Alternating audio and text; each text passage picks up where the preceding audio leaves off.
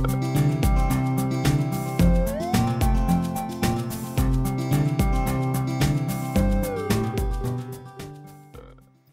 looking here at a scan of a drawing that originates from a notebook that was worked on back in 1880.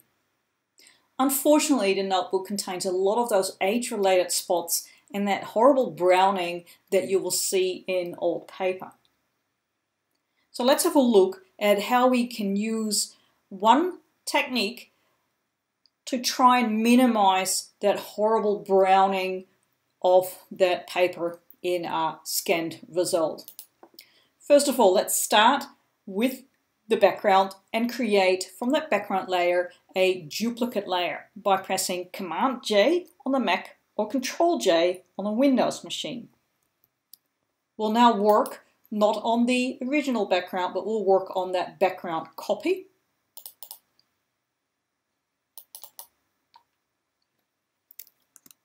And we'll name that Edit Copy so we know that's the one we're working on. Select that particular layer that you want to apply some adjustments to. We're going to be using the levels adjustments as a technique that we can use to try and minimize the appearance of those dark spots. In the Adjustments panel, which you can make appear by choosing Adjustments from the Window menu, click on the Levels icon. This will immediately add the adjustment layer in your Layers panel, and you will also see that the Properties panel opens up. This panel displays the levels adjustments that you can make, so we can change the contrast, we can also change the brightness, and you can see that the brightness adjustment is probably something we'll be working on to try and get rid of those spots, but unfortunately a global brightness adjustment will cause the pencil part of the drawing also to get a lot brighter, and that's not something that we want to do. Let's reset this and have a look at another technique we can use. As part of an adjustment layer, we're always given a layer mask. This layer mask is currently empty, and that means that whatever levels adjustment I apply will apply to the entire image. So what I would like to do is only isolate those areas in the image that I want to apply this adjustment to. And we can do that with this mask. In the Properties panel, if we click on the Mask icon next to the Levels icon, we can actually work on this mask. Currently, it's just a blank mask.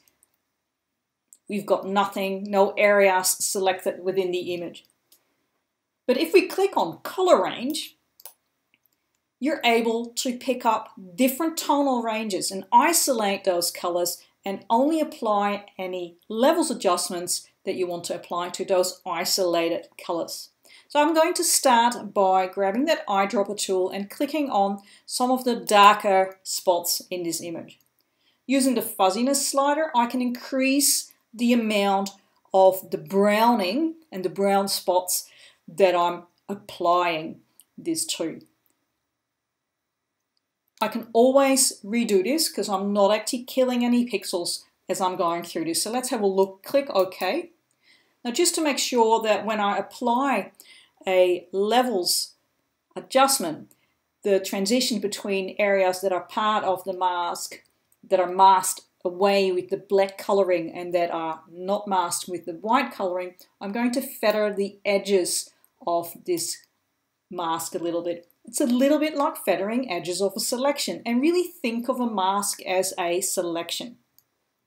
Let's jump back to the levels and now see what happens if we increase that brightness. Move the slider to the left and you can immediately see how that's starting to remove some of those dark spots. If you go too far, you will also see that things are going a little bit crazy, so try and get the color to blend in with the surrounding color. Might just make it a little bit lighter. And I'm happy with that.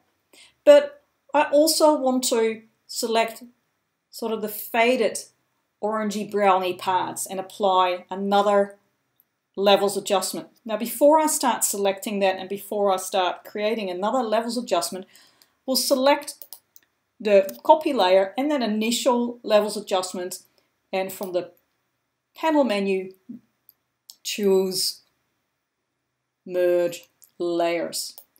What that will do, that will combine those layers into a single layer. You can also choose to select those two layers and turn that into a smart object if you want to. That way you can drill back down into all those adjustments that you've made.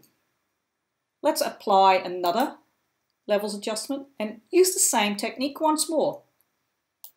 Click on the mask, click on color range. Let's go for the more general brown area. Bring that down, try not to get too much of the pencil drawing in there. Click OK. Maybe smidgen of feathering. We can always switch that off later on. Go back to the levels and just increase that brightness a bit. Now you might see that there is a little bit of discolorization in some areas of the image. You can always apply another levels adjustment using the same technique, and then instead of working on the red, green and blue channels combined for your image, choose to work on individual color channels and make adjustments to get rid of that little discolorization in there. So there you have it.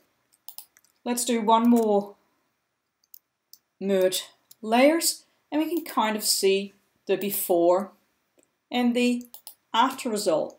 So we haven't lost any of that pencil drawing, it's still there. So if you've got some old documents, enjoy applying this particular technique to get rid of those age-related spots and that browning in the paper that you might experience.